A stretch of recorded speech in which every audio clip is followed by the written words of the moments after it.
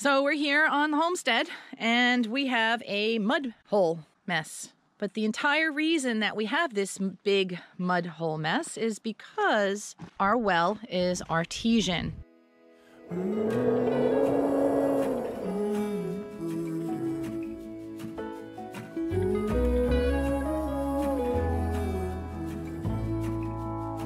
Hi, this is Kathie from Creating a Simpler Life. Today I want to talk about our artesian well.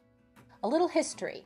The well was drilled in the summer of 2018, and at about 200 feet down, they got about 1 gallon per minute of water.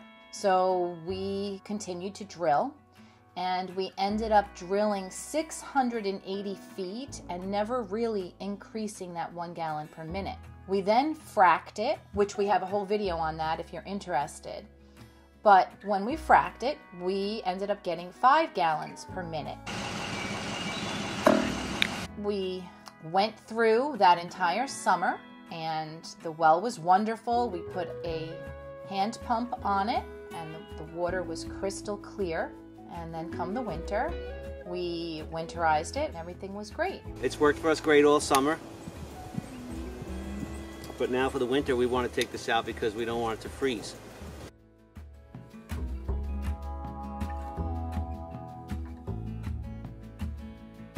And later over the winter, we went back to do a well check and we discovered that water was coming out of the well and that the well was artesian. Look at this. It's filled with water. Touch that bag. It is filled with water. It's squirting out a hole. You getting this? That's where the water's coming from. Our well is completely overflowing. The water level must be so high. Should I do that? Do it. Holy cow. Well, I guess we're not going to have any trouble with well water. This is a very rare condition from what I understand. It only happens to about 5% of the wells in this area. So we feel pretty blessed that we think we have this because we drilled during drought conditions over the summer. During the summer of 2018, there was a drought here in New York State, and the water level was a lot lower than normal because basically since then our well has been artesian. So what is an artesian well? It's a drilled well that's flowing out on its own accord because it's under pressure. And in the mountains like we are, this happens because the level of the water in the water table or crack that the well extends down to is actually at a higher static level than the wellhead is. Wells can be seasonally or intermittently artesian based on the amount of rainwater and the amount of snow melt and where that water level is. That static level that's higher than the wellhead can change over time. So for us, it's been mostly seasonally artesian, meaning that during the summers when there's less water, our well usually doesn't overflow. It looks like our well is no longer artesian. What we're going to do, this is the first time we're looking at it for a long time, since, I don't know, a couple months. We're going to pull the top off just to see if we can look down and see where the level is. See what it looks like. I just want to see, oh yeah, it's only about, it's only just below the surface. Oh, it's only like 2 feet below the surface. That's it. Okay. So yeah. That's great. So if we did dig this down, it would totally still be an artesian well. It would be right at the surface. This past winter, one day we were up there and it wasn't flowing. So it's highly unusual that the well is not leaking water at this time of year. So Rich and I are gonna open it up and check it out. If I could see the top of the water line, I'll be happy. Got this ready? Yep. Do you need help? Don't lose that little, oh my God, it's right there. It's right there. And literally the next day, the well was flowing again. Oh, look it, the well is overflowing today. Oh yeah. So the water level rose. We're really fortunate to have an artesian well, but it is causing us a little bit of problems right now. Here's some of the problems with an artesian well. If the flow doesn't stop, there is a lot of water being discharged out of that well. So at 5 gallons a minute, 300 gallons per hour is literally coming out of our well. That's literally 7,200 gallons of water every day, or 216,000 gallons a month, or 2.6 million gallons per year. Of course, those numbers are based on a constant flow that doesn't change, which we know ours does, but still, that is a lot of water. And that leads to a lot of flooding and a lot of erosion. And over the years, we've had a lot of problems with our driveway. We've had to dig ditches for the water to run off so the driveway doesn't wash away. So it's the end of March and the ditch we dug is working. It is definitely doing its job. Got water flowing in it instead of going down the driveway. It solved the problem that we needed solved for now. The driveway is still a little bit mushy in some spots, but it's working. And this year and over the years, we've also had a lot of mud in our clearing. We never really worried about it much, but now that we're getting ready to build our home, this creates a very serious problem. We can't be building a home in a clearing that's prone to flooding. So we are going to do a somewhat temporary, permanent fix. What does that mean? Well, we've already temporarily diverted the water away from the pipe.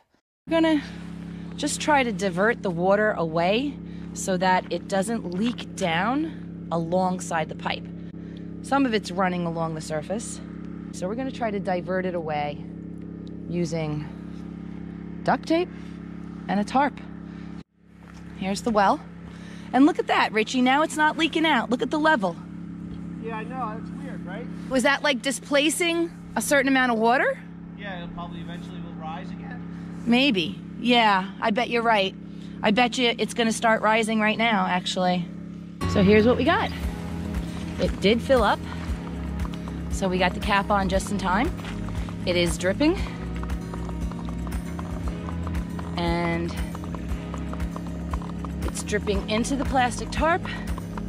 And you can see it's literally running down and now flowing out down here. So at least we diverted it away from running down into the ground alongside the well casing. Now we actually have to take care of that problem and not allow the clearing to flood and get really muddy and cause a problem for the house build. So we could cap the well and not allow it to flow at all, but we really want to make use of the extra water in the future. And we figure if we're going to be putting in the pipes for the house, we may as well do the pipes for the flowing artesian water as well. So we are in a really fortunate position because when they drilled the well, they had to drill 10 feet before they hit solid rock. So that means we have 10 feet of casing to work with. So the pipes for the house have to be 5 feet down. That's because our frost line is about 4 to 5 feet. So we need to keep those pipes down lower. Now, a lot of people might put the artesian pipe above that, but our well advisor, I guess you'd call him, our well guy, recommends putting it 5 feet below that. And there's a couple of reasons that that's a really, really good idea. One, it will most likely be an artesian well year-round because that means that the exit pipe will be 10 feet below the surface. And I think even during the drought, our static well level was only 6 feet down. So that's a real big bonus. The second reason that that's a really good idea is because it also helps to prevent a pathway for any outside contamination into the well. And that is something you definitely don't want to happen. What we're going to do is we're going to put that pipe in, but we're having that pipe temporarily run way over to the other side of the building site so that it can't possibly flood the area where we're building. Look, it made like a stream going all the way down there. Yeah, I see that. We could divert all of this in the other direction. That's what we need to do. Towards all your garden and the chickens and you know, all Yeah. the stuff that you want to put over here. Yep. It'll be a great spot. We always have a constant water supply.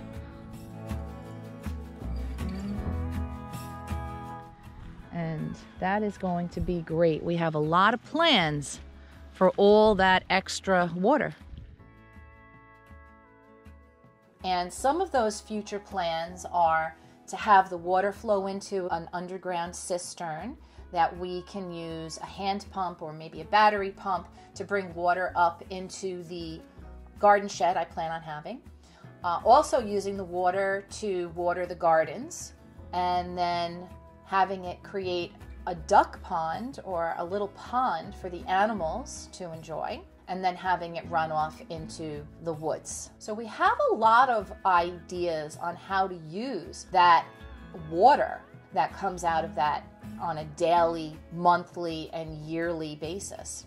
Now we do know that when we're drawing water from the house for various reasons, that we may end up lowering that level in the well so that the artesian flow might actually come to a stop every now and then. But we're not really worried about that because it should build right back up again. We have a lot of water stored in the well. The well pump for the house will be at like 350 feet down. So we'll always be able to draw plenty of water, and at a rate of 5 gallons per minute within a few hours. Even if we drew all the water out of the well, it would refill. So we're really excited to have this artesian well. We feel really blessed that this is something that we might be able to plan into our future, barring any unforeseen circumstances like earthquakes or whatever that would take the artesian part of it away. But that would give us even bigger problems that we'd have to worry about, so we can't focus on that. We're really excited. We're looking to get the house plans finished right now, and hopefully we'll be getting the land final graded, getting the pipes done, putting in a little well house to get the well pump ready, and getting started on our build this summer. So please like, subscribe, join us.